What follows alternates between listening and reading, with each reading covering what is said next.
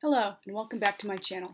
My name is Ursula. I'm an indie author of historical fiction. Today I'd like to be discussing the fifth book I had published, An Aleksey Lived, An Alternative History. It's about the rule of Tsar Aleksey II, the hemophiliac son of Nicholas II, and I obviously used real photographs for the front, the back, and the spine. I worked very hard to select just the right photographs for that. The front cover is Alexander Palace in Tsarskoye Selo, which was the last imperial family's main residence. By palace standards, it's fairly humble, but of course it's still a palace, so it's pretty huge. The one on the spine is Alexei and several of his friends at the lower dacha of Peterhof, which is also one of their summer palaces. They were being pulled on the wagon by one of Alexei's sailor nannies, Clemente Nagorny, and the one on the back, I'm not quite sure who the girl sitting with him is. Some people think it might be his cousin, Princess Olga of Greece and Denmark, and I think that's his sister Anastasiya bending over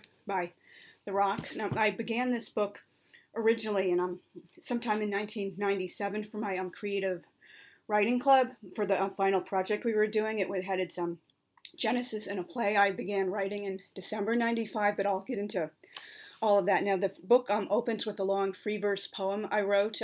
Tears were flowing down my face as I wrote this poem in November 2014. It was, about Alexei imagining, if he had not passed away so young, been murdered, obviously, and, if he had been allowed to become a wonderful, good Tsar, just imagining all these wonderful things that never happened, but that they should have happened if, history had been, correct and he had been given a chance to live and prove himself. And I also opened it with several real quotes from Alexei, and also additionally, one of the opening quotes of the book is from the last intertitles of the 1926 German expressionist film Faust, directed by F.W. Murnau, and the quote also appears towards the end of the book too. It's a very beautiful, moving quote, which I felt was very appropriate for the book. Mephistopheles is about to claim Faust's soul. He believes he has won the bet with an angel he made towards the beginning of the movie, but then an angel with a sword appears and declares, "One word destroys thy pact." And Mephistopheles asks, "And what word is that?" And then the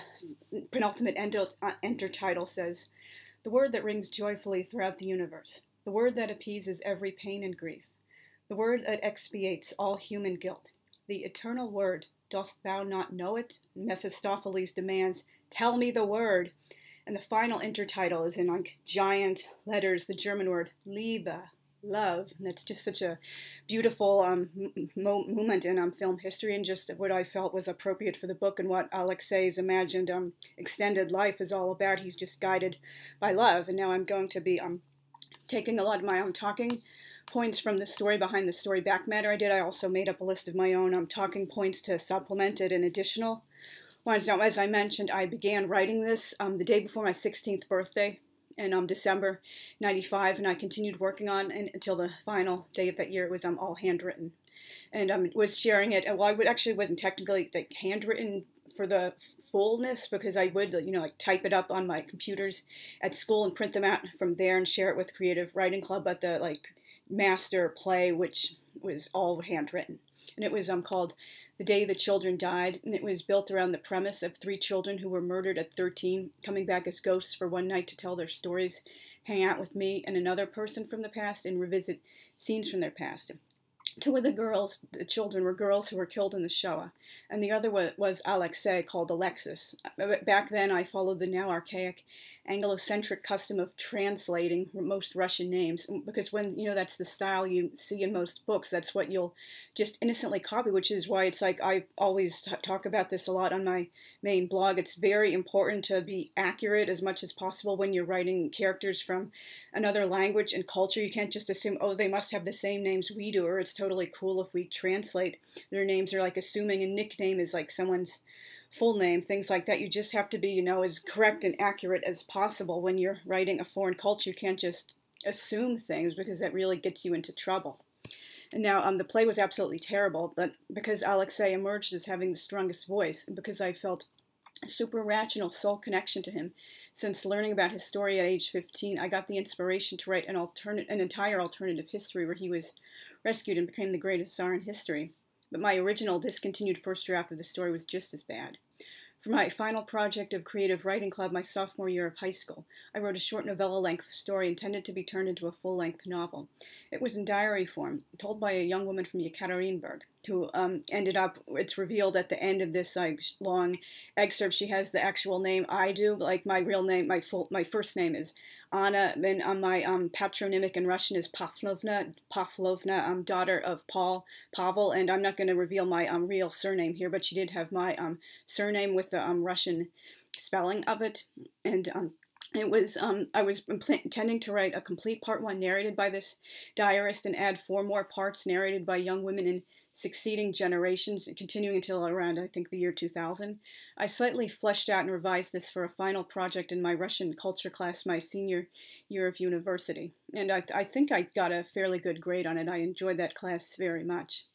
As I was preparing to finally go back to this story in 2014, after having dreams about Aleksey and feeling an overpowering pull to take his story out of hiatus and give him a happy ending already, I quickly realized that format was all wet. It was a well-meaning idea, but far too gimmicky, and took the focus away from the actual protagonist. There always had to be a reason the narrator knew about these events or was able to interact with the imperial family, even when it defied plausibility or came across as even more gimmicky. Now, this is also reason why you really have to choose your point of view and main character really carefully. I mean, it's not necessarily a badly done gimmick for someone who's not the main character to be a first-person narrator, like, for example, Sherlock Holmes, or like a story that's narrated by a stalker about his intended victim, or a story about a queen or a king by the chambermaid or another servant, something like that. But you really have to like nail the reason you're doing this and not just do it because, oh, this sounds like a cool thing to do. You have to be more than a gimmick. Just choose it because it naturally works with the story and the character, not just, you know, just having fun or trying something different for its own sake. The original hot mess had everyone getting rescued and Nicholas transmogrifying into the strong ruler he should have been from the jump. Not only that, all the factors leading to his overthrow and both revolutions are never acknowledged. It's as though they happened in a vacuum and everyone was eager to give him a second chance and lovingly declare how perfect he was, which obviously was completely ahistorical and total bogus. Like Mikhail, Aleksey's uncle, Grand Duke Mikhail Alexandrovich, in the new and improved story, he had an extreme overreaction to the fact that many Bolsheviks had Jewish origins and instituted a non-stop pogrom after being recoronated. There was some silliness about Boris Leonidovich Pasternak's family being hidden in a palace because he was such a great poet, too great a cultural treasure to be lost. At Aleksey's coronation, which happened immediately after his father's death in 1929, Boris Leonidovich read some of his poetry. He also appeared at several other points to read poetry. Owing to the fact that I was an Anastasian for almost 20 years, which is greatly embarrassing to me to admit now, there were several things in that book based on the false information and conspiracy theories put forth by that crowd. I accepted them unquestioningly and thus incorporated them as matter-of-fact truths. Although at least in 1996 and even 2001, it was possible to accept said misinformation based on a lack of strong, widely available evidence to the contrary. And if you don't know, you probably might have guessed by the word an Anastasian believes Anna Anderson was Grand Duchess Anastasiya, and that like the Grand Duchess was really never murdered. Now, unfortunately, we do know she was, you know, tragically murdered with all the rest of her family and their 4 final servants. I found this out during when I was reading The Resurrection of the Romanovs, that like totally blows away any last claim or like view you might have that, oh, maybe she really was, and like the DNA was, you know, there was some monkey business with it. No, it's not just DNA, it's like multiple like documentary evidence from multiple countries over many decades, and there's also like multiple DNA tests from multiple labs in multiple countries over many years too. It's just like not just saying, oh, someone fiddled around with the DNA because of a conspiracy theory, or she just happened to know all this stuff and like she lost some memory or was like disfigured by like being severely beaten in that cellar. No, you can't just dismiss all this evidence when it's just staring you in the face. So unfortunately, Anastasiya was, you know, murdered with the rest of her family at the age of barely 17 years old, and anyone claiming to be her was a huge fraud. Although I do believe possibly after like about 60 years in this charade, it is possible Franziska Shanskowska maybe possibly really did believe she was Anastasiya by the end of her life, but really that's as far as it goes. She was a fraud. And just as in the rewrite, the unlikely Tsaritsa, the empress wife of the Tsar, was from Yekaterinburg. She was good friends with the narrator of part one and a total commoner. In the rewrite, the new Tsaritsa is a morganatic princess, meaning her father is a prince, but her mother was a commoner. Cossacks rode into town to kidnap a bride from among the city's single ladies because Alexei had refused to marry and have children for the same reasons as in the rewrite. He's very scared of passing on his disease to children and leaving a very young widow. They randomly selected 23-year-old Varvara Yuryevna Pavlova, who went by Varya, who was hiding in her house and horrified to marry someone the entire empire thought was a madman because of his liberal reforms, odd behavior, reversal of the non-stop pogrom, rehabilitation of several prominent Bolsheviks whom he invited into his government, and refusal to marry. And the storyline with Varya was just such stupid soap opera-esque garbage. She was constantly running away, and both she and her unwanted husband slept in different beds until Cossacks and Empress Alexandra forced them to share a room. An annulment was planned, but at the ball, to formally announce it, they realized they were in love and couldn't go through with it.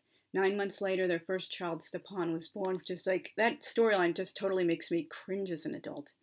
I kept Varvara as the unlikely Tsaritsa's baptismal name, but no longer liked the name enough to use it for a main character. It's just, so old-fashioned and heavy, kind of like the English name Barbara. I mean, obviously no offense to anyone watching this or someone who knows someone named Barbara. I know it's obviously many wonderful Barbaras throughout history, but, the name itself is just kind of, dated right now. It no longer evokes the same sense of, like being a, young, glamorous, sophisticated woman it might have done, like in the 30s, 40s, and 50s. The new Tsaritsa's name is Arkadia. I'll explain the inspiration for that a bit later in this. And I also changed the name of the oldest child Alexei had. It was originally Stepan, but I changed it to Yaroslav, Yarek for short, after a past Grand Prince of Kiev, Yaroslav the Wise, who is also actually one of my very far ancestors. I have a lot of really interesting ancestry in my family tree. And the oldest daughter was originally named Darya, but since then I had another Darya in my Russian novels with other characters. I just couldn't picture any other character having that name, and I changed it to Dina. But because I wrote this book wildly out of order, along the way I forgot Dina was supposed to be the older daughter, and I just wrote her as the baby sister. And by the time I realized my mistake, it was just too late to change my mental image of her. The narrator of Part 2, as I originally planned with a diary format, was a Jewish Hungarian girl named Mansi Katz, who lived in Győr and was, with her family, evacuated to Russia via Finland after the Nazi occupation of their country. I kept this character, though she didn't end up as prominent as I envisioned her. My original plan to have the Shoah happen on a far, far, far less tragic scale was retained, and that's like the main plot of Part 4, and as was Mansi's letter being the impetus for Alexei deciding to rescue the entire Hungarian Jewish community. And in Part 4 of the total rewrite, which ended up in the published book, there's also a lot more, intense drama involving this rescue. He makes a deal with the devil, who's Eichmann, and he sends some of his cousins to Budapest to deliver a giant bribe, which is intended to be taken back to the Russian Empire as soon as they get the entire Jewish population on sealed trains brought to safety. But there's a little bit of a hitch. Eichmann ends up taking the princes hostage until the deal fully goes through, and there's a lot of tense drama to get the princes back to safety and take care of these evil people holding them hostage. It's much different than it happened in real history, obviously.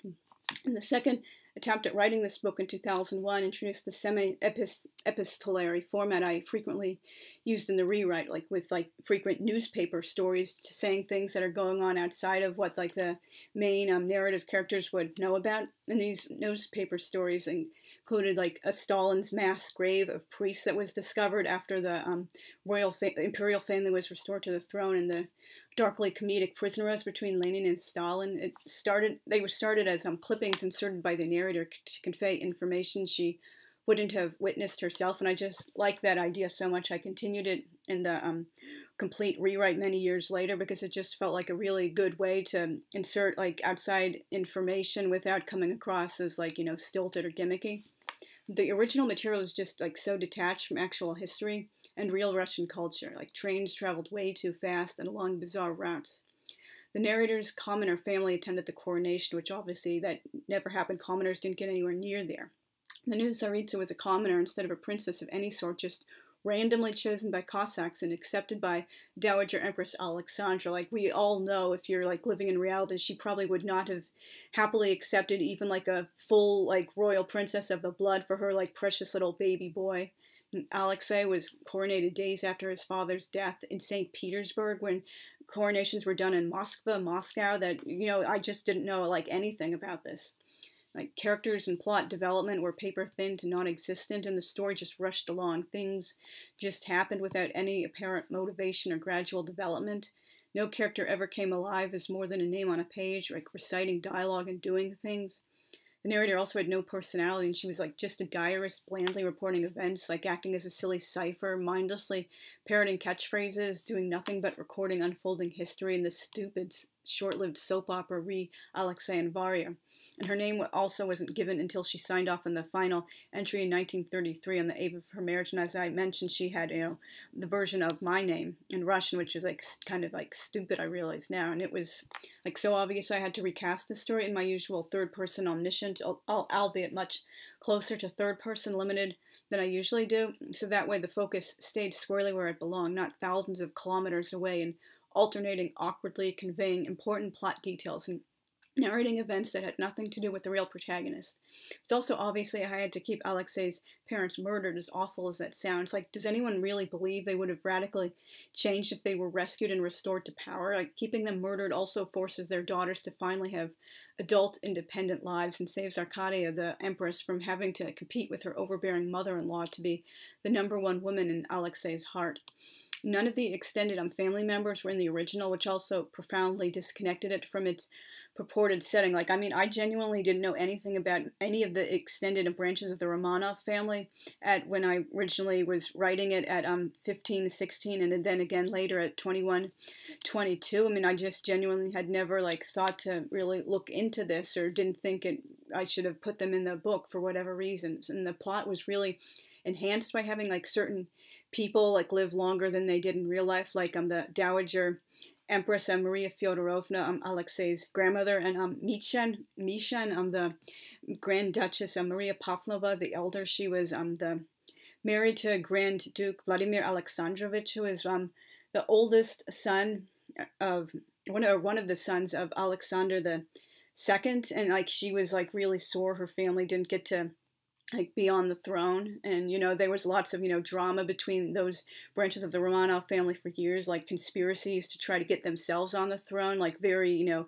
ambitious machinations behind the scenes. And it was just really so fun to include her, particularly making her into a main character in part 4. She was just like so fun to write. Her scenes all practically wrote themselves. And the last mistress of the robes was also kept alive a few years longer because I just didn't want to avoid figuring out whom her replacement would have been. I really didn't have like easy access to all these like lists of like, you know, servants and how long they had stayed and like people, members of the court, things like that. The later mistress of the robes who appears at a baptism for Alexei and Arkadia's final youngest child was an educated guest, so, and she was a real person too. And so in short, it was like little more than a well-meaning fantasy, and because of the misplaced narrative structure, there was no real chance for proper character or plot development, and there was never any sense of just why Alexei becomes such a radical reformer and sympathetic to the Jewish plight, because we obviously know that unfortunately, like all the previous rulers of Russia were extremely anti-Semitic. That's why so many of us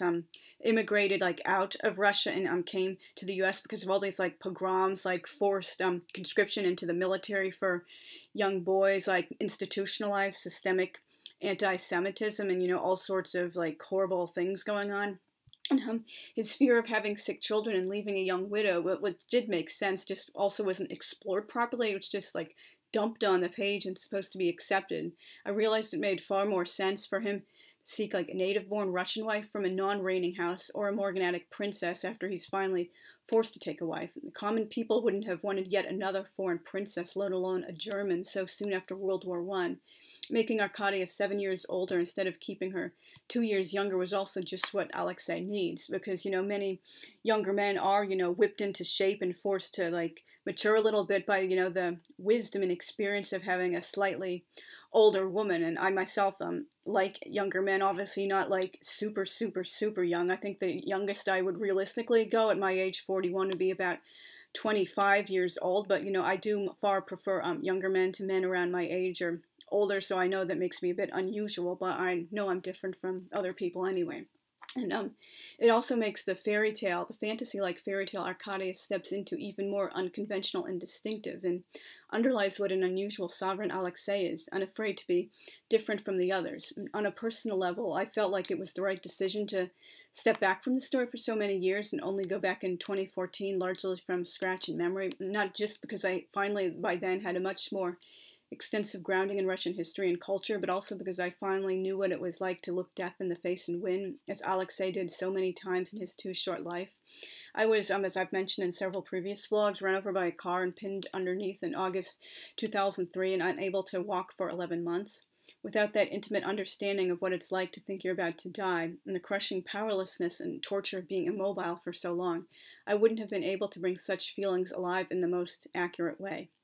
Even at 15, when I was writing that terrible unfinished play, when my writing style and grounding in Russian history and culture still left quite a lot to be desired, I was driven by the same thing that drove me to revisit this story in my 30s. I had to give that beautiful, innocent boy the happy ending he was robbed of in real life, and to define him not by his disease, position as heir, and life of suffering, but someone who truly had the potential to become a great Tsar, bring Russia into the modern era, and help all those in need. And I'm going to explain a bit about the things in my talking point. The name Arcadia, as I mentioned, it wasn't originally planned. Her name was originally Varya, and Arcadia is kind of an unusual Russian name. The male version, Arkady, is relatively common, but you don't really hear many women named Arcadia, and it was because she explains her parents named her that because of the Arcadian Utopia. Arcadia would be obviously the English pronunciation in ancient Greece. And as if you've been reading my blog for a long time, I've been a Duran Duran fan for about 10 and a half years now. My Duran-iversary, the day I officially feel like I became an official fan, is on Valentine's Day. That happened in 2011. Anyway, there was a side project spin-off in the 80s called Arcadia, and so I really liked that idea and used that for the reason behind her name. And if you're wondering, my favorite songs by them are The Seventh Stranger and Secret October. And also, for a long time when I was doing the going back from scratch in memory in 2014 and on for when I continued writing it through 2018 when it was published, I really couldn't figure out what to do with Anastasiya at first, and I kind of think subconsciously that was an overreaction because she's just way so overused in all these books and films. If you would talk to these people who don't know anything about the last imperial family, they would think she was the most famous and popular of Nicholas II's daughters or children overall, and that's actually not true at all. In her own lifetime, she was the least known, the least popular, expected to make the least not successful, but just, to a lesser ranking prince than the olders, because she was the youngest child. Actually, in their lifetimes, the most popular and famous of the girls was Tatiana. She was considered to be the most beautiful, and she was also very known and respected because of her nursing work. So, if history had, proceeded differently, they hadn't been murdered, if they'd been restored to the throne, Anastasiya probably would not have been very, well known at all, just history had been predicting for her. And I've also mentioned, many people don't know anything about the extended imperial family beyond Nicholas II and his family. They don't know about earlier Romanovs or any Yurikoviches or any of things like that. And so I felt that was a good chance to put some more history into this and not just be another fanning, swooning, squeeing over the last Romanovs and romantic nostalgia about them, because some people they need to be honest with themselves and just say, oh, I like Nicholas II and his family, but they actually pretend, oh, I love the Romanovs and the Russian imperial family in general. No, you don't. You just like Nicholas II. Own up to that and just move on. Don't pretend you like all of them. And I wrote this book wildly out of order when I went back, because there was an overpowering sadness I had, because I knew in real life they had been murdered at this time when they're talking about, oh, it's so wonderful, we're rescued, and going back to start their lives over. And I just felt emotionally distant from them. I just couldn't really get close to them. And also it was really awkward for me to write about real people. Obviously, I'm not never really wrote like any fan fiction. It just like feels like kind of stilted and awkward and weird for me to like write about real people instead of completely fictional characters for many reasons. And so I completely like acknowledge this is probably like a fault of this book. I was too like distant even for my usual like old-fashioned third-person omniscient style. It was like even more like distant than my usual that I have since like developed and grown into. And so I know it might, some people might see that like as a flaw of the book, and I realize if I were writing it just now from scratch, I would write a lot of things much differently. Like for example, I would flesh out each of the succeeding parts leading up to part 4 instead of like having them getting successively longer and longer, possibly even like put them out each as 4 separate books, or maybe just, you know, make each one longer. But the book obviously would have been a lot, you know, much higher word count if I had done that. So probably it did, you know, ultimately come together the way it was like supposed to be. But, you know, I really do feel that it was this way for a reason, and I probably will not go back and flesh out parts 1, 2, and 3 and put them out as separate volumes, because, you know, we need just to move on to new projects and realize we can do those differently with the knowledge we've learned from it. And obviously, as you see, the trim size is a bit different. If you notice, this is 7 by 10. That's because the book, the word count, not counting front and back matter, is about 405,000 words, which is extremely long, even for my super doorstopper standards. I didn't expect it to be quite that long. And if I had kept it in like a 6 by 9 trim size, which is the normal trim size for like adult novels, it would have been like over 1,000 pages, which, you know, I think it's a little bit above what Ingram Spark accepts. That's the indie publication company I'm going with for my print and hardcover editions. And, you know, also, you know, the margin size also matters in a book. When you're doing like a long book, and you have to make sure they're not like too like tight and also not too wide, and like the longer it gets, like the harder it can be to read. So that's why I do prefer like bigger trim sizes for like super long books. It's extremely hard to read. Small trim sizes for books like that are like over 1,000 pages, like for example like Gone with the Wind or Forever Amber, they just realistically don't work in like a 4 by 8 or whatever, the 4 by 5, whatever, you know, the trim mass market paperback sizes are. It can be like okay to read for like a class or when you're a teenager in your 20s or have like better eyes, but you just generally don't like read them that well. I'm sorry, I'm rambling.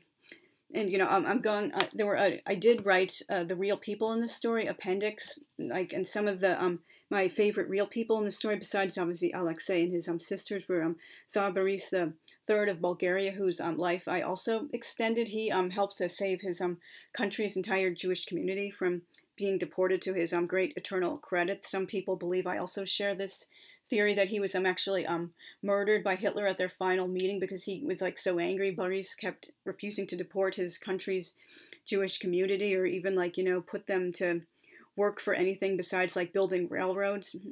And also I liked Queen Mother Elena of Romania, who was posthumously honored by Yad Vashem as one of the righteous among the nations. She did a lot to help save the Jewish community of Romania during the war, and also influenced her son Michael Mihai to, you know, find some guts and like overthrow the fascist Iron Guard in charge of Romania and switch to the Allies, which probably shortened the length of World War II by at least 6 months. And I also loved the husbands for Grand Duchess Maria and Olga, respectively, Igor and Konstantin Konstantinovich. They were Prince's second cousins. They were very interesting people. And for Grand Duchess Tatiana, her husband is Prince Vladimir Pavlovich Paley. He was actually Romanov, but because he was morganatic, he was unable to use his legally correct surname. And Anastasiya's husband, Prince Roman Petrovich, who did survive in real life. He wasn't murdered. Princess Ileana of Romania and Princess Ingrid of Sweden, who later became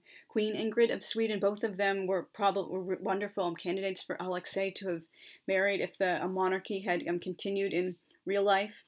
But, you know, I avoided that because I just wanted him to, like, you know, make a clean break and marry someone of his own choosing, someone who hadn't been married in and out of the family over and over again. And also it's just like way too expected. Too many people doing what if stories, like marry him off to Ileana, like they don't even consider any other princesses, like it's just a done deal. And I like avoiding cliches and tropes as much as possible. I also enjoyed at one point writing a letter from Princess Ileana's mother, Queen Marie of Romania, to Aleksey. It was really fun to write as her for a little bit. She's one of my absolute favorite queens, and I loved the Dowager Empress Maria Fyodorovna, Aleksey's grandmother. She was like really like fun to write, and also, as I mentioned, Michin, Grand Duchess Maria Pavlovna, the elder. She was just such a like a fun character. And King Michael Mihai of Romania, he was also fun. And Aleksey's uncle, Grand Duke Mikhail Alexandrovich, who becomes his guardian. Like all these like people were just like really fun for me to write. And there was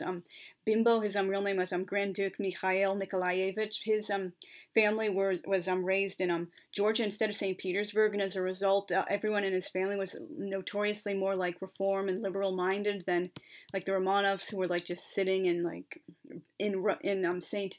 Petersburg and like the same old over and over again, not being exposed to any sorts of different ideas. He was also like an avid reader, writer, historian, and scientist, and a very, very interesting person. He becomes Aleksey's right-hand man in the government despite his age, and also liked Alexander Pechersky, who was he helped to lead the revolt at Sobibor, and he like serves like a heroic role in the book too, like serving in the partisans and then serving in the official military unit with like the Russian Imperial Army, and he does like a wonderful mission. I won't spoil it obviously, but like he serves in an extremely like heroic mission, like at the end of the war, like anybody would be proud of what the outcome of that mission was. And I also wrote several other appendices besides the real people in the story, like realistically managing hemophilia and wrestling with the house laws. Obviously this vlog is getting far longer than I expected it to be, but those if you buy the book, which I hope you do, I would like appreciate more like readers and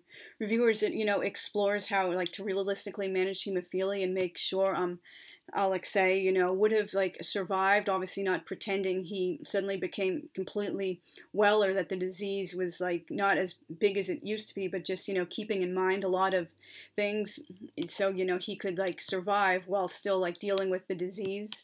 And that obviously there will eventually be good breakthroughs. And with the house laws appendix, I like talked about, they probably would have reformed the house laws in real life anyway, and as existing they were like way too draconian, and like so many people are like completely unrealistically bound to these house laws when they create their own like what if stories. Like, come on, these house laws were totally realistic and out of touch with, modern realities, and also they could not have continued even if like the monarchy had, continued at the same pace. You eventually will run out of people like who are like fully like equally ranked royals who aren't related to you like multiple times over and who are like Orthodox or willing to convert to Orthodoxy within like 10 or so years of your age. So, there's lots of things to think about when you get into things like this. And obviously then I included a glossary at the end with all the like foreign words and foods and like references and stuff I had mentioned. I'm sorry this vlog ran much longer than I expected to. I would like really appreciate if you would buy this book. I worked very hard on it. It released on July 17th, 2018, which was the 100th anniversary of the murder of the Romanovs, the last imperial family, Nicholas II and his family.